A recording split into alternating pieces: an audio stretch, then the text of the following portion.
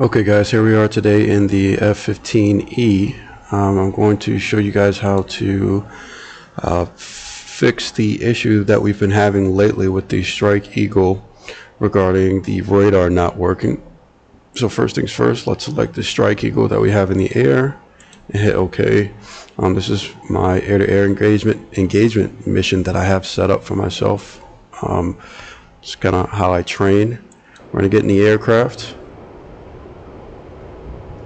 And as you can see, my radar in the air-to-air mode is not working. I don't have the caret moving left and right for either a 2 or 4 bar scan. Give me a moment.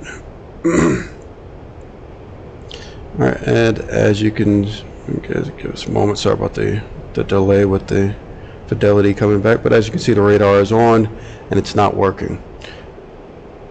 Alright, so let's hit escape and quit.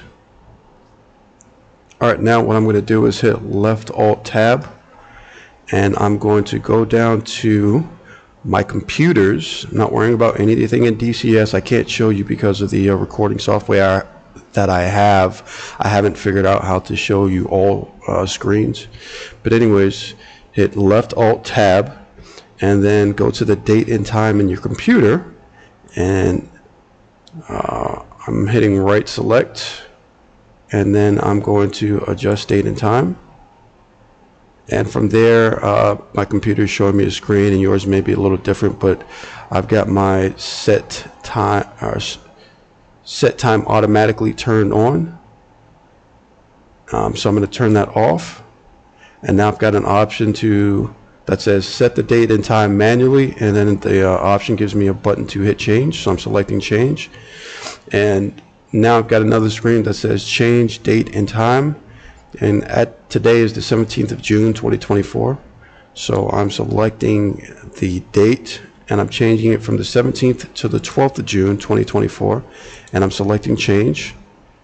And now at the bottom right of my computer, it's showing the time for me where I'm at. It's 7:30 in the morning. I'm in the Middle East, and the date now is showing the 12th of June 2024. So I'm exiting out of that. Let's go back to DCS. Now with that same mission, I'm hitting fly again.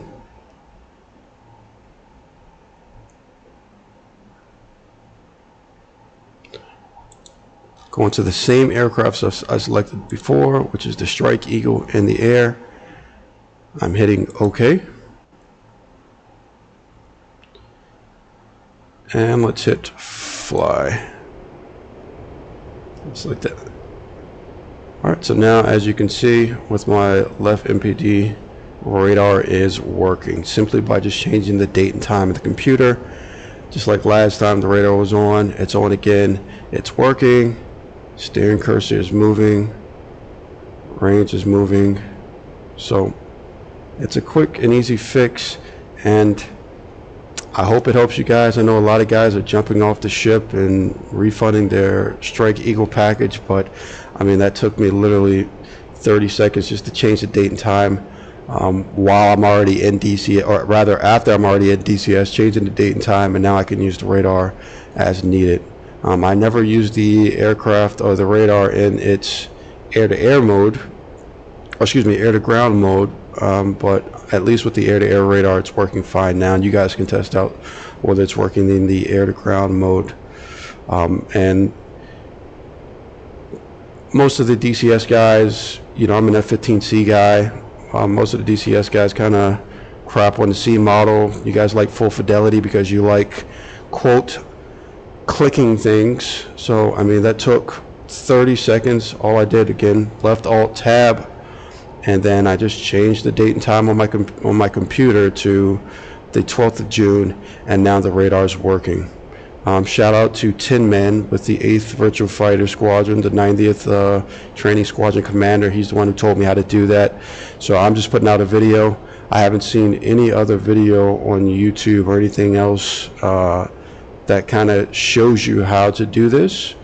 But with that said, I hope this helps, and hopefully that'll give you another option with the Strike Eagle as opposed to just getting a refund or asking DCS for a refund.